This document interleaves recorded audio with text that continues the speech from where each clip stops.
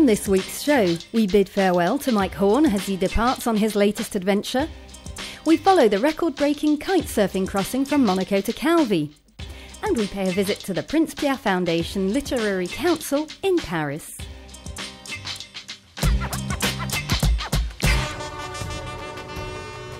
Mike Horn has departed on his next great adventure, a challenge that will take him around the world from one pole to another, from south to north, in just 2 years.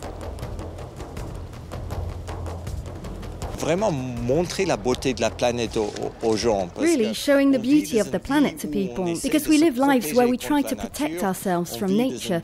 We stay in harbours, we don't go out, we have lots of problems that are really made up in our heads, and that takes freedom away from us. I also think that this expedition will show that you can be free if you want to be.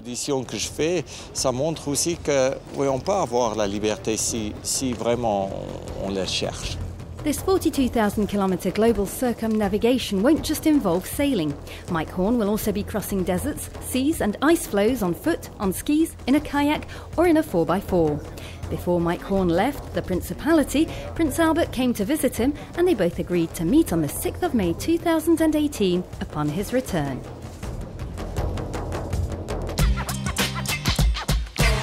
C'est parti! We stay on the sea with this record-breaking kitesurfing crossing between Monaco and Corsica. Maxime Nouchet, one of the most talented riders of his generation, is the man who broke the record with a crossing of 4 hours and 13 minutes. It was a bit complicated because we had a 25-knot wind to start with, and then a big lull in the middle, and then the wind picked up again.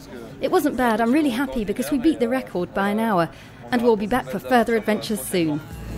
Maxime Nouchet, 7 times world champion in the discipline, is the new record holder.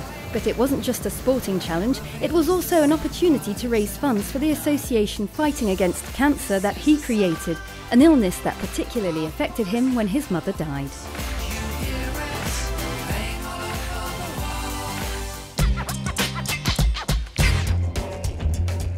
The Literary Council of the Prince Pierre Foundation met at the Grand Véfour in Paris to choose the names of the 5 authors to be selected for the Literary Prize.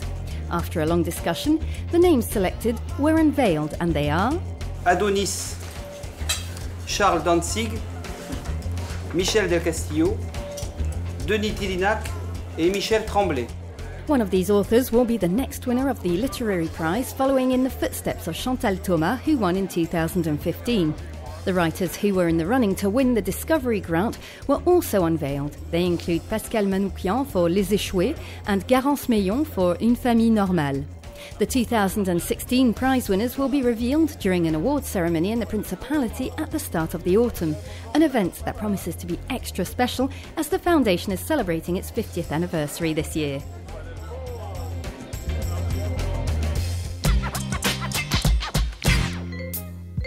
This development will transform the look of the west entrance to Monaco. The Pasteur development should become a reality around 2020. Designed by Christian Cureau and François Lallemand, it is part of the urbanisation project on the land where the railway line used to go. This area will include several things: a secondary school, a gymnasium, a multimedia library, as well as a postal sorting centre and a waste recycling centre. This construction site is especially complicated as it has to be integrated into a built-up area. It is a major project that will last for 4 years.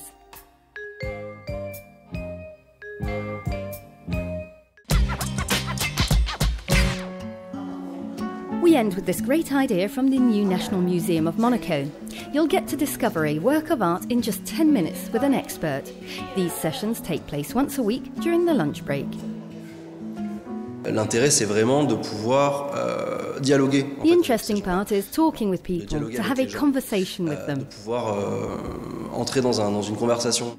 Visitors get to discover a work of art along with its artist, like here with the Dwayne Hanson exhibition. It's a good opportunity for a cultural lunch break. Time to go. See you next week.